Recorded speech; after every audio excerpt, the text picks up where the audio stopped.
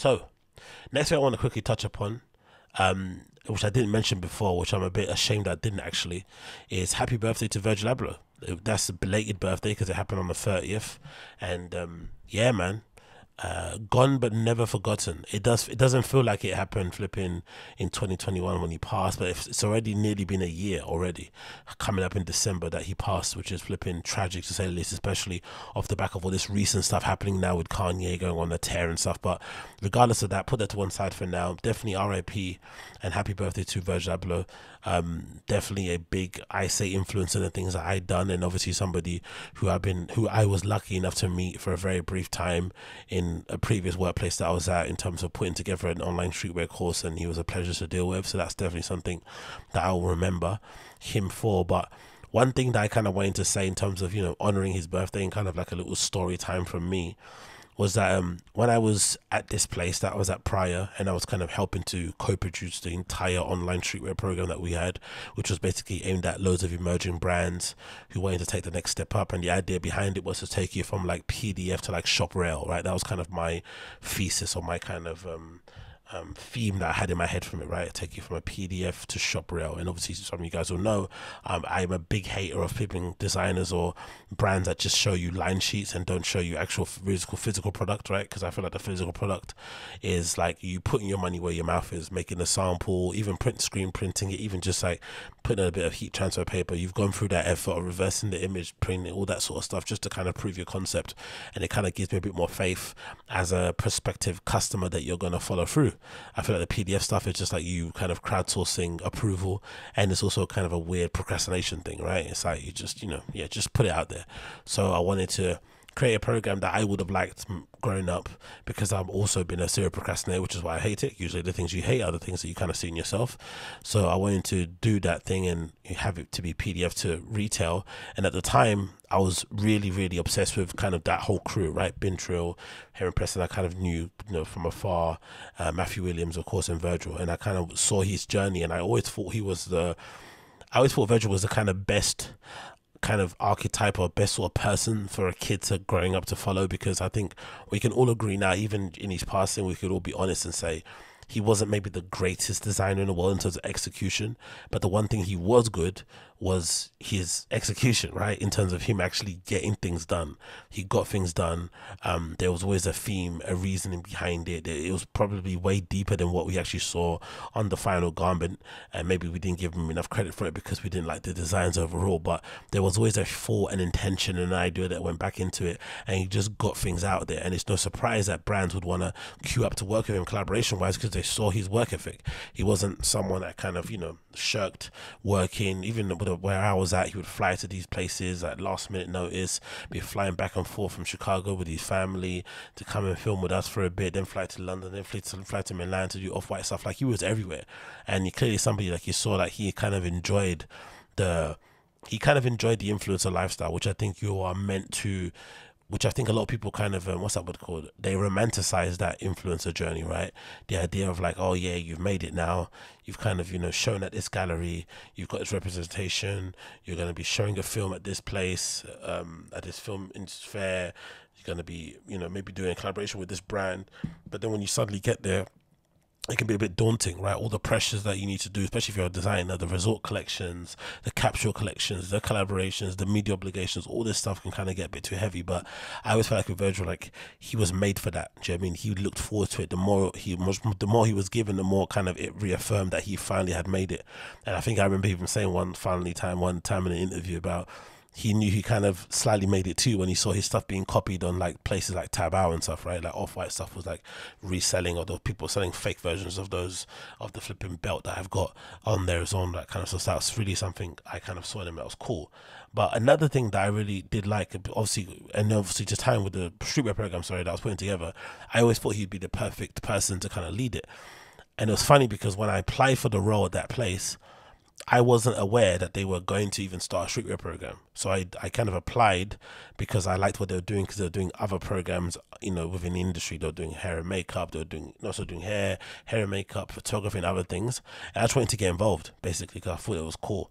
And to kind of give back and whatever, maybe, and lend my hand that way.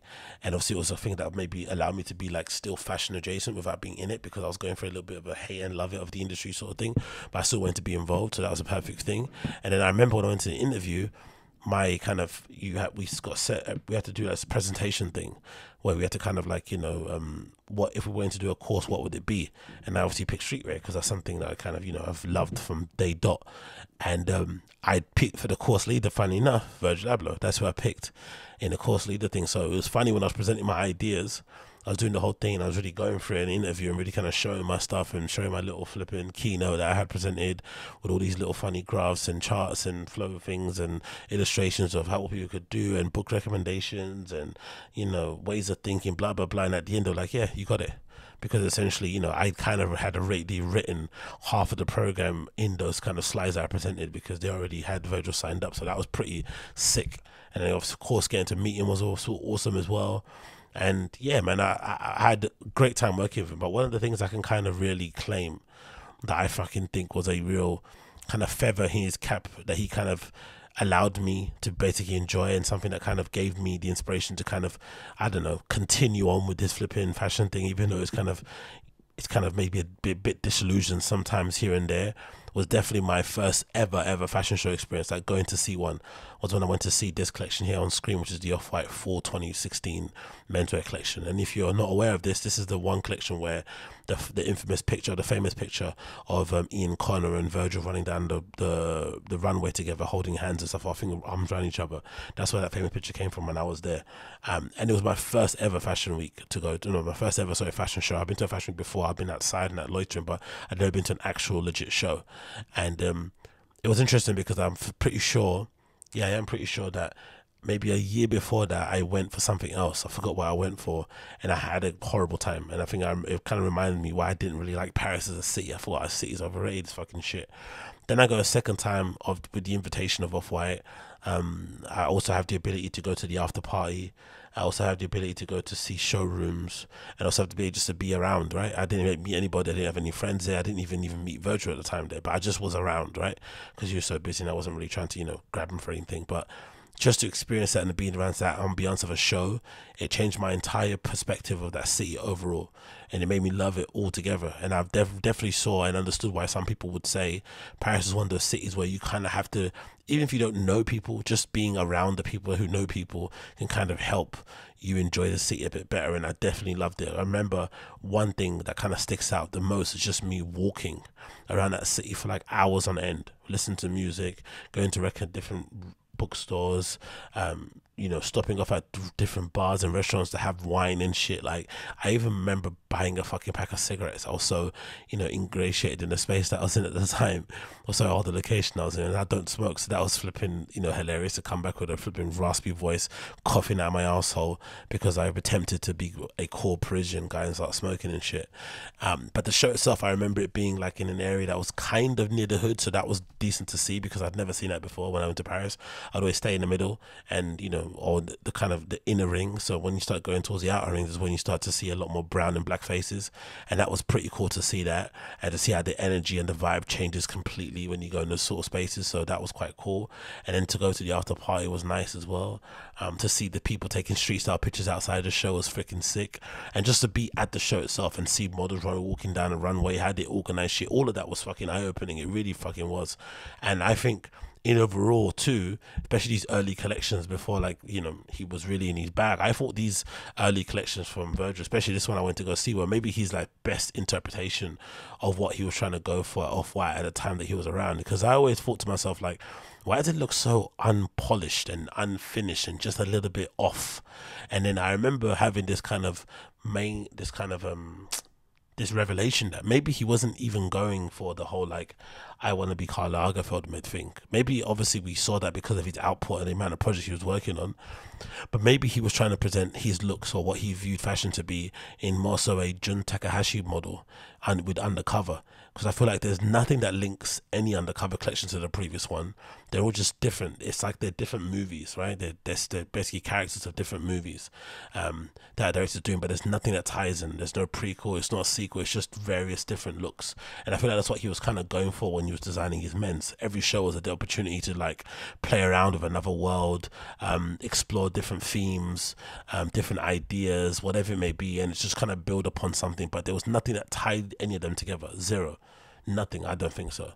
Actually, that might be the debut of the actual harness belt, you know, the much derided one, which is strange because I still got mine because that's the one I was, you know, personally given by him. But I don't know why this is hated so much, this yellow belt. It's really interesting. It went from being something that was incredibly cool for like a really short minute, and then suddenly just like went out of corners. So now when you wear it, people look at you and think you're corny, even though I like to wear it because I think it's a cool little personal tribute that I kind of have, you know, for myself. But people look at it and really deride it. They kind of look down upon you if you actually have that belt, which is fucking strange because at one time it was legitimately one of the coolest belts you could wear. Then it kind of just suddenly went out of flavor, or maybe it never was. I'm not too sure, but I remember in my little, you know, my little world, it definitely was. And then it kind of went out of favor straight away. But I definitely think he was maybe aiming more to be like a John Takahashi with Undercover than he was maybe trying to be Karl Lagerfeld with his various different brands that he was working at all the same time. And of course, that's the famous picture there of Virgil and Ian Connor running down the runway at the end there, looking absolutely pleased with himself. So that was pretty decent and sick to see in real life, right? So definitely something that I kind of have to thank Virgil for, because I think without him I definitely would have gone, because I'm never going to make the effort to try and apply for a ticket. I'm not emailing anybody, I'm not trying to enter a raffle, I don't give a fuck about all that stuff. I'm not liking your comments or leaving a comment on Instagram to get a ticket. No thank you. So the fact that I was invited to go because of the work that I was doing, because obviously we were working with him, to see it firsthand was fucking sick. I took some pictures, added it to a blog that we did internally that, you know, probably no one saw, but it was cool just for me to go there and kind of ingratiate myself in it and, you know, essentially reawaken my quote unquote passion for fashion. It definitely did, because it allowed me to see what it is like actually working in it kind of day to day, right? The kind of fun of it, of being around this thing that you legitimately live for, the stuff that you kind of obsess about, and to kind of see it all there was really, really, really, really, really cool to see. So definitely something that I don't take for granted in the slightest, and definitely something that I was kind of really privileged to kind of enjoy at that certain time, and definitely something that I will kind of remember Mr. Big VA for until the end of time. So definitely belated happy birthday to that man, in it, because he definitely helped me with that one. I'm not gonna lie, he definitely helped me with that one.